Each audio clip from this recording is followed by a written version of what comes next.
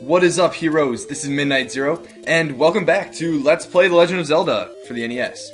In the last episode, we finished off the third dungeon and did a little bit of side questing and get some money.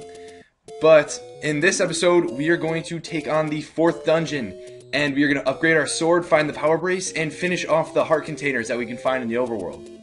So, that being said, let's get going. Alright, so coming out of this dungeon, we're going to go left off the screen, avoid some moblins, go on up, to the right, and we're actually really close to the next dungeon, so it's actually pretty convenient. We just got to cross this bridge and avoid this one Octorok, which surprisingly in my practice runs has given me a bit of trouble.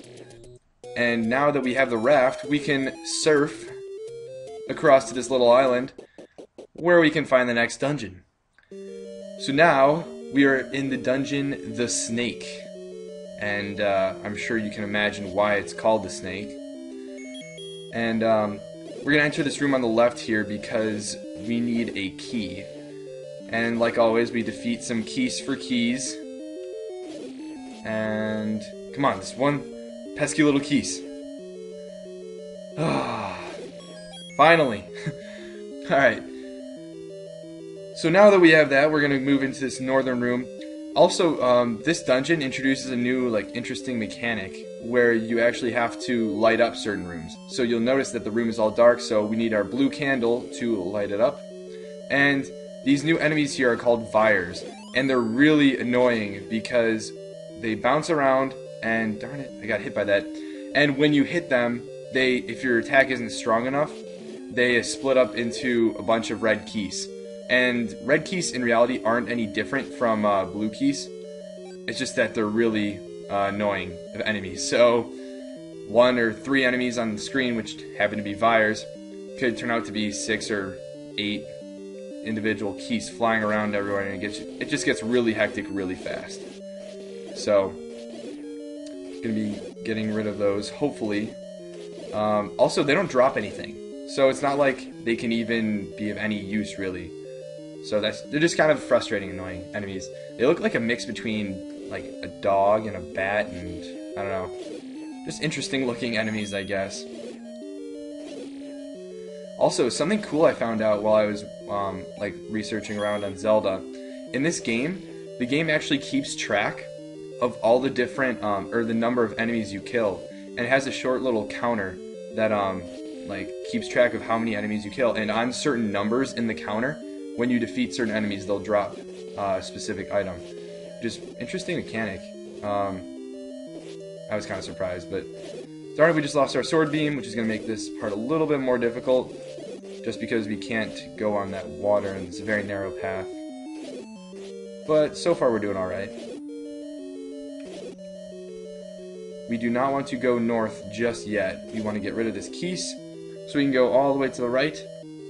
And in here we have another new enemy, and we're going to switch to the boomerang actually, because we have to deal with likes. And no, that's not me just stuttering, that's the actual name. It's called a like. And they're really annoying enemies because if you come into contact with them, they steal, or not steal, I guess you could say eat your shield. So remember collecting rupees and spending 90 of them to get the shield? Or if you didn't know about the secret, having to spend 130 or even 160 depending on the shop. Well, if you run into one of those, it's completely gone, and there's no way of getting it back. In later games, you can actually kill the like to get it back, but nope, not in this one. No mercy from Miyamoto. But alright, and here we have the step ladder, which is actually going to be really helpful. It allows you to travel across gaps or I guess spaces like that. one tile with spaces. So makes this room a lot easier. We can just walk right across. I don't want to deal with this Vyre. Get out of here. And I already lit up this room once for you guys, but there is a small little moat that we can now get across, and we're going to shoot him all the way to the side of the screen so we can go through this door, and we have more Vyres. But we don't need to deal with them right now. We're just going to go to the right room, which unfortunately is dark. And this is why we didn't enter the north room and use the key in the other room. because if you did, you would just be stranded there, and it would have been a waste of a key. But because we entered through here, we can get the map, and now you can see it looks like a snake, which is pretty cool. Although, I mean, I guess it's pushing it for a snake, I guess, but oh well. Give him a little leeway. It was the NES. And now we meet our good friend Manhandla. But unlike the last time, we are not going to be blowing him up with these bombs. We're going to be blowing up this wall with bombs. Nice little shortcut. And a room with a bunch of rupees. Yeah, get money. And we continue using these bombs. And that's a nice little shortcut. It allows you to skip quite a few rooms and save some keys. Now, in this room, we are going to want to take out these Vire, which are really just annoying enemies. They're bouncing around, it's like they're taunting you. Now that I think about it, they have like 4 eyes, and they kind of remind me of an alien from Ben 10. I don't know if any of you guys watch Ben 10. I certainly don't remember its name. You guys could let me know. Or even like, I don't know, a picture or something. Or it was, I guess it's just interesting. They're also like gargoyles. I guess there's just a mix of enemies. Alright, and so now you can hear him roaring. We are at the boss, Gleeok the dragon. And he's actually probably the most difficult boss, or, well, not the most difficult, but one of the more difficult bosses in this game. Because if you don't have your sword beam, it becomes a nightmare trying to actually hit him, because you have to get really close and hit one of his heads. I know that when you hit the head, his body flashes, but it's actually the head that takes damage, so don't be fooled by that. So after you defeat one head, one of them flies around, and you have to avoid that. But he was no match for the hero of time, and we have another heart container and another piece of the Triforce. Now that's what I'm talking about. Alright, that much closer to saving Zelda. Alright, so we are not going to stop the episode there, because that would be a really short episode.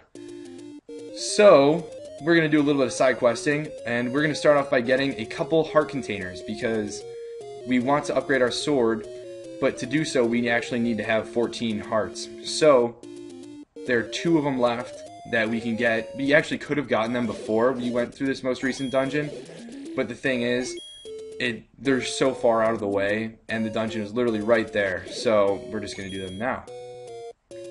So we're going to come all the way up here, and sadly enough, after we get the upgraded sword, we're going to be coming back here for the next dungeon. Just a lot of backtracking and traveling through Hyrule. It'd be nice to have Epona in this game.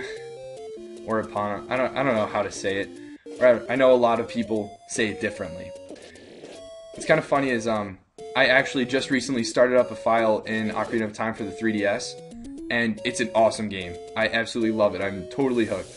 And I'm trying to get Epona right now. I finished getting all the spiritual stones last night, and wow, it's been such a long time since I played that game. So we're almost there. Are we there yet? Are we there yet? Yeah, I know, I can understand. Here's another area where we can use the raft, and it looks like we're going to another dungeon, but it's actually another cavern where an old man is trapped on this poor island. Poor old man. They just wait in these caverns just for us. I guess that makes us really special. But, alright, so there's another heart container. We have 13 hearts. And we are going to dodge these Octoroks. And nice double kills. I'm just on top of my game. And, spoke too soon, I guess. And we can use the stepladder to get across there. So that's pretty nice. And you'll notice we're going to do a little loop around back to where it all started. Oh, man, these Octoroks are getting the better of me. I literally just slayed a 2-headed dragon, and these little Octoroks are getting the better of me. Also, I was talking about how like certain enemies drop certain weapon or certain like items, I guess, after like at a certain count, a certain number in the enemy kill count. Also, if you kill 10 enemies in a row, you actually drop the 5 rupees. So that's one way to know it. And I think it's like after 26 kills, every kill like produces a fairy. That's without taking damage, of course. So, just an interesting little fact I certainly had no idea about. And this is a little bit reminiscent of episode 1. We're actually gonna go back to square one. This place just holds some nice memories. Anyways, we're gonna keep on moving. We're actually gonna go to a place that's very similar to the Lost Woods. Because, well, actually, it basically is the Lost Woods. If you make a wrong turn, you keep getting the same screen and everything. But it's right by the old lady with the potions. So we're gonna go back to this screen. And, ooh, a heart. That's what I'm talking about. Go north. Once you see the little lake, we're gonna head left, and you should see the orange brownish trees. And avoid the moblins. Just don't have time to deal with them. Ain't nobody got time for that. Ooh, bombs, always helpful. Bombs are really overpowered in this game. It's kind of funny.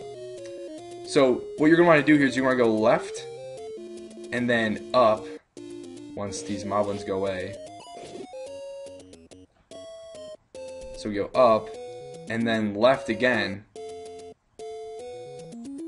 and then down,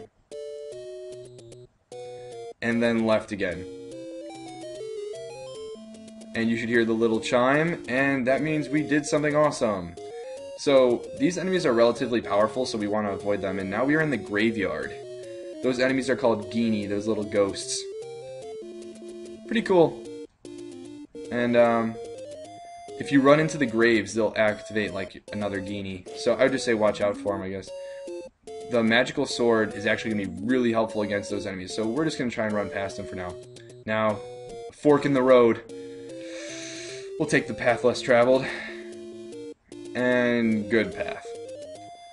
So we see these 8 Armo statues here. We're going to want to activate this one here, and once it moves out of the way, we can get the Power Brace, which is the equivalent of Link's steroids. They get Link all big and buff, so you can move bigger items, boulders, and stuff like that. So that'll be helpful. And now that we've done that, we are going to return to the graveyard after dodging some of these swords, bobbing and weaving like a boss, if any of you watch Minnesota Burns. But we can take out these Genie. The ones you actually activate from the graves, though, I don't think you can actually hit, or at least with the white sword. So we're going to move that out of the way, and the old man again.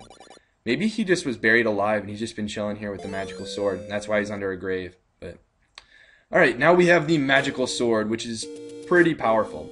So that's going to be really convenient. And now that we have the magical sword, we are going to head to the next dungeon and call it at that.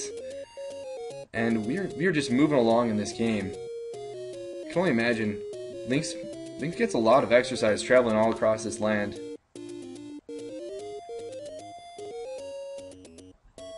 Probably give Lance Armstrong a run for his money. And so, you know how I said earlier that we were going to be going back to that one area, like the sandy area, on the way to getting the 2 heart containers? Well, yep, we got to go all the way back there now. Here's a great fairy fountain. We can heal up so we can get our sword beam.